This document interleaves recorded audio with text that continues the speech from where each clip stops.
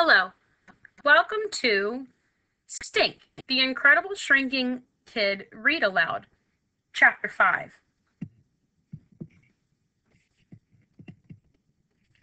The Famous Jameses. On Monday morning, when Stink told Mrs. D about the GDI, garbage disposal incident, she said, let's just tell the class Newton ran away. It'll be our little secret. She wasn't even mad. She told Stink she was going back to New Hampshire for President's Day weekend, and she could get another Newt. Class 2D wrote stories about the adventure they thought Newton was having in the big wide world. I wonder if they were realistic fiction stories or fantasies. Webster wrote about Newton joining a baseball team called the New York Yankees. Is that a realistic fiction or not? Sophie of the Elves wrote about a magic kingdom where Princess Salamandra was under an evil spell and a newt in shining armor came to rescue her. I definitely would say that's probably not realistic.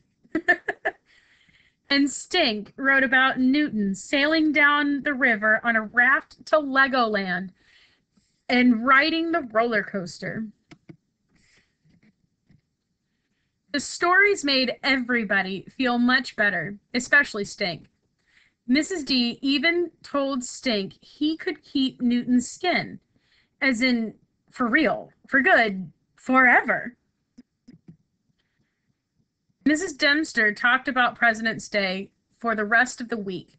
Stink's class made cotton ball portraits of George Washington. They made milk carton and pretzel stick log cabins in honor of Abraham Lincoln. Everybody said how tall Abe was, how tall his hat was, tall, tall, tall. They acted like Abraham Lincoln was a giant. What's so great about living in a log cabin? Stink asked Webster. Lincoln carved his math problems on the walls, right in the logs. He should have gotten in trouble for writing on the walls, Stink said. All week, nobody said a word about Stink's favorite president, James Madison. Not one peep. James Madison had a birthday, too, March 16th. Mrs. Dempster told the class, "Okay, Tootie, homework is on the board." "What does President's Day mean to you?" I know, said Calvin.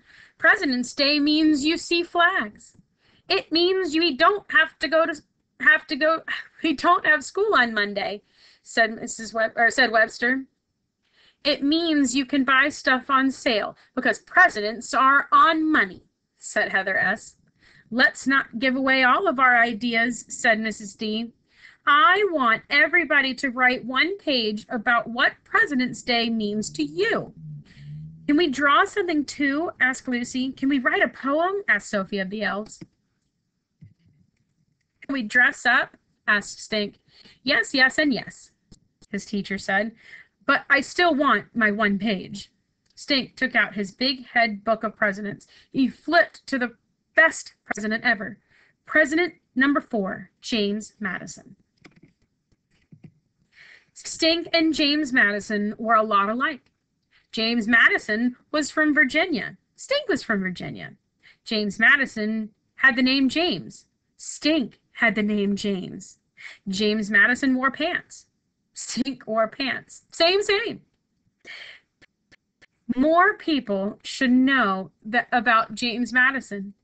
They should have a statue of James Madison in the park, or carve his head on the side of Mount Trashmore. They should sing about him in the state song. That gave Stink an idea, a great big President's Day idea. All the way home from school, Stink made up words for the state song. He sang it to the tune of Farajaka. He sang it for Mom. He sang it for Dad. Okay, no judging on my singing here. James Madison, number 4, Changed his hair to white, wrote the Bill of Rights, ding, dang, dong, we love you. That's great, said Mom. I don't think we have a Virginia state song. There's a state bird and a state flower, said Dad.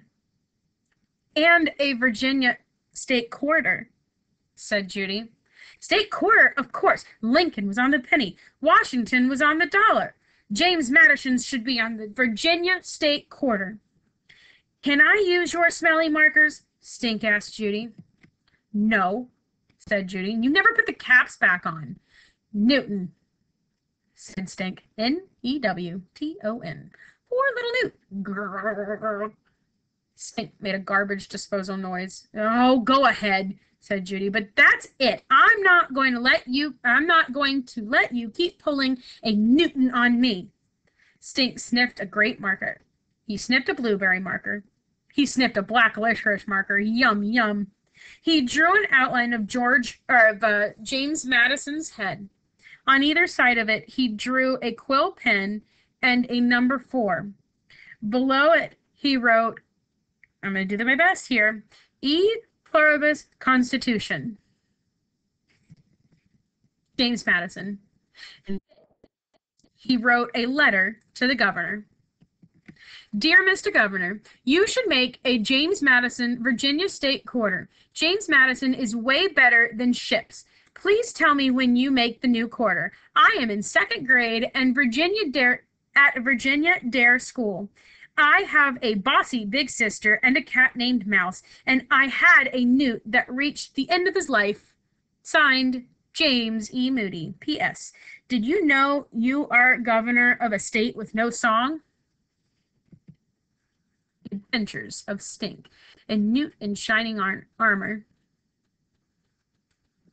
Thank you for joining me for Chapter 5. Let's look at the name for Chapter 6 and predict what will happen tomorrow. Tumble, fluff, shrink. Have a wonderful day.